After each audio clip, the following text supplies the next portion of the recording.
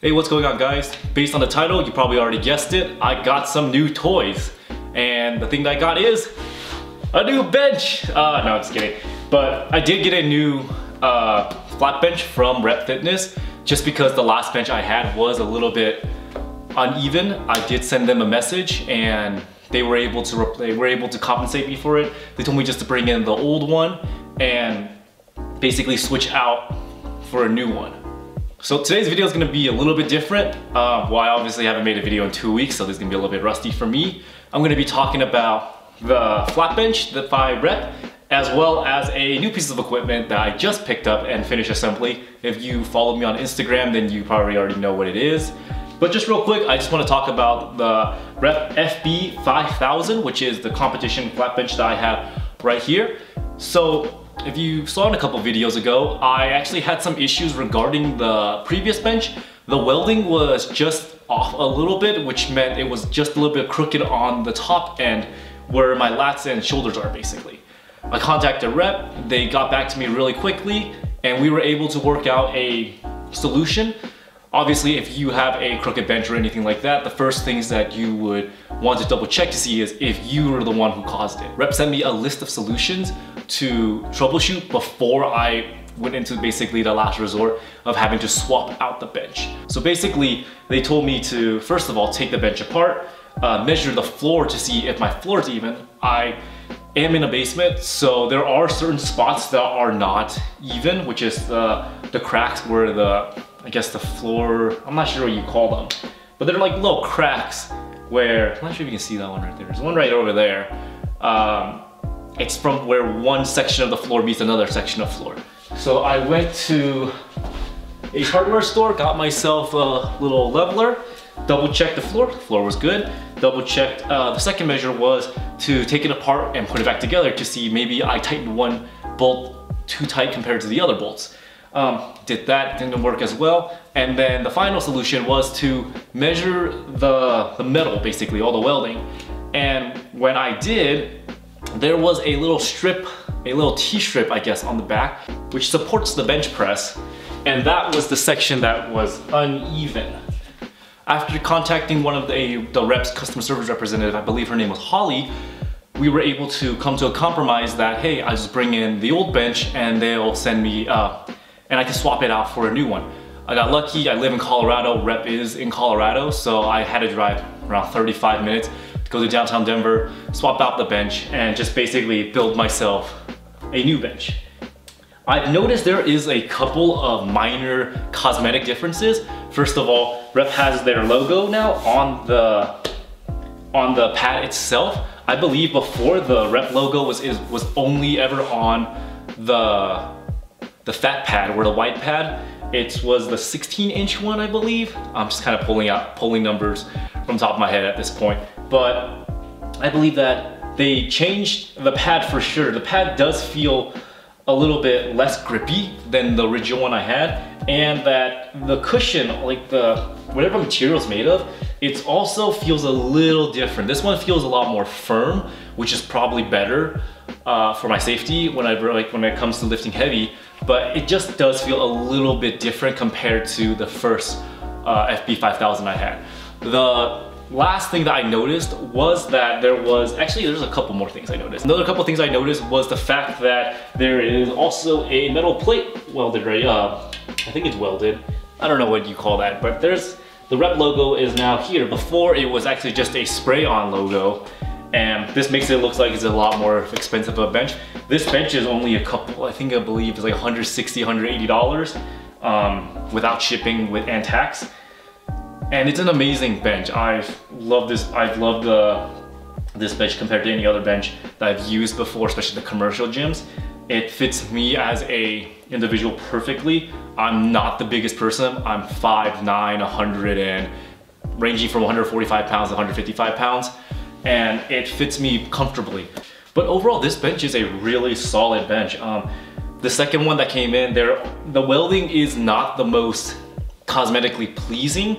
I don't believe it affects any of the structural soundness of the bench itself. It's just a couple of the weldings right over here where my feet would go, but I'm not gonna be looking down there anyways. But overall, there is a huge supply and demand for gym equipment right now, so I understand if the quality is not there. And if anything, you can always contact Rep. They were amazing working with me. I bought a bench back in March, and Thanksgiving was yesterday, and I got my new FB 5000 in 2 weeks ago.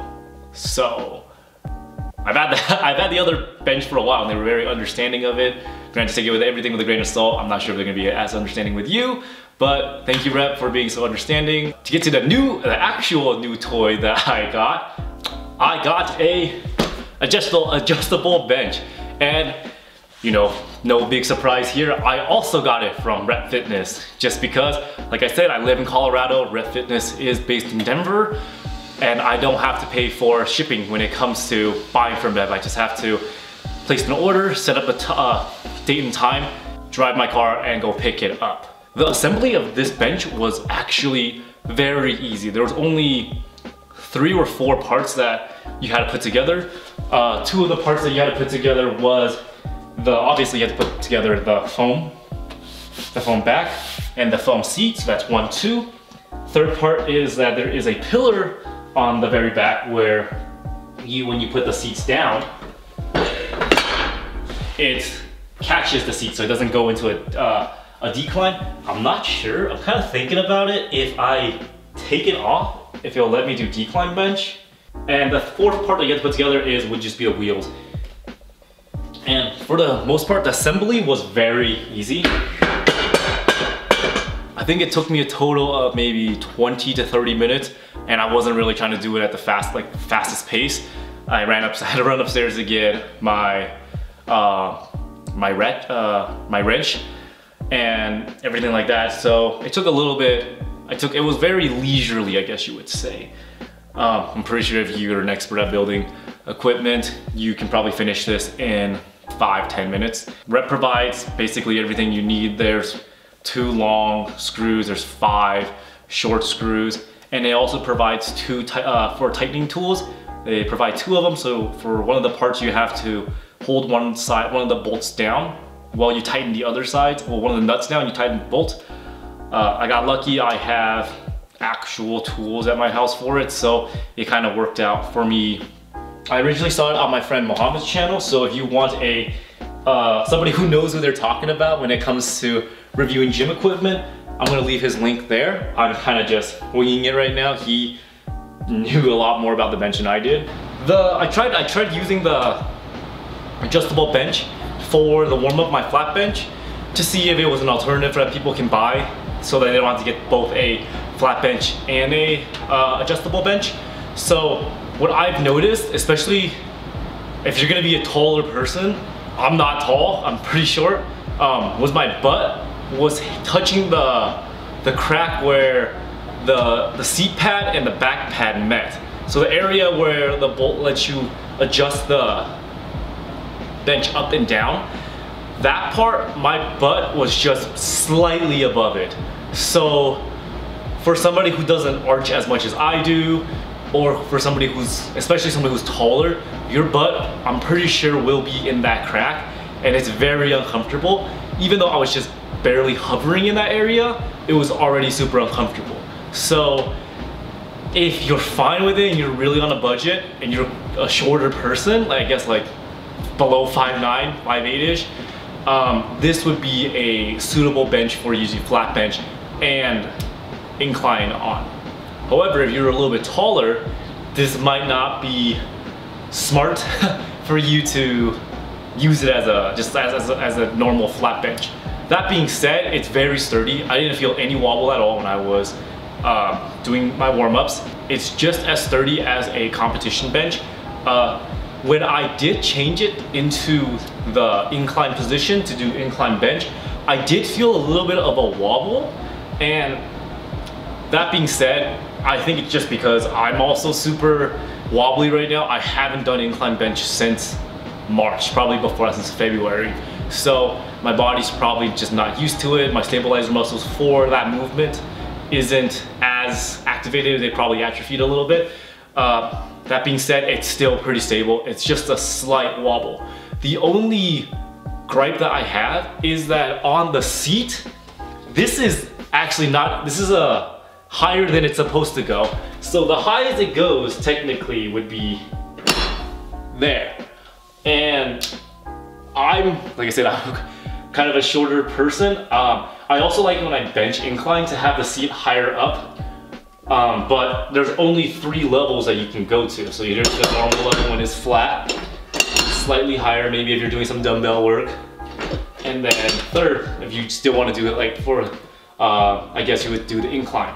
But there's also a little lip here. I don't think it's recommended. It's very slight, that you can put up to like a little bit above that, and you can get an extra inch, maybe inch and a half.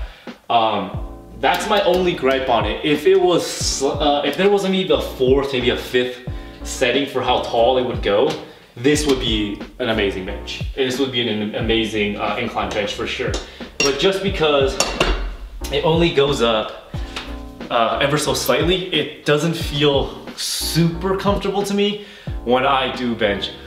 Granted that the only time I've actually benched on an incline bench was at a commercial gym, so I'm pretty sure the more I bench on this, the more I will like it. But that's probably it for this video. It's a little bit different than what I usually do.